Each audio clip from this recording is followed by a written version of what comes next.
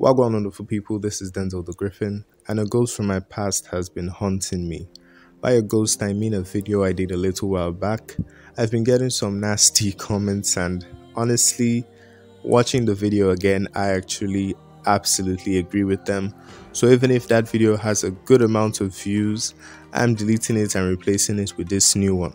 So as an apology and a sort of self-retribution, let's do it right this time. Reflective mirror in Blender's Eevee, as quick as possible. Let's get it.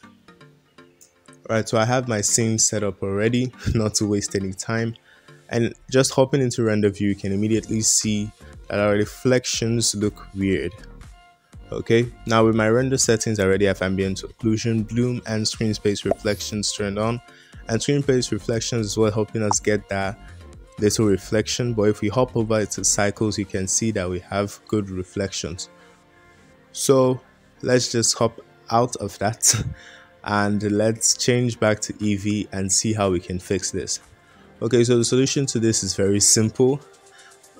With our cursor at the exact position of our plane or our mirror, we can go ahead and hit Shift A and add a reflection plane.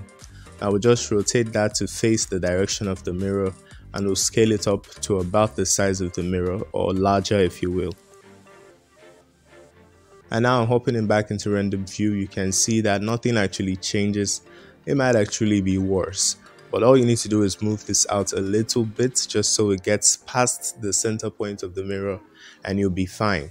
You have some parameters to play with just to better get the effect, or depending on the scale of your scene.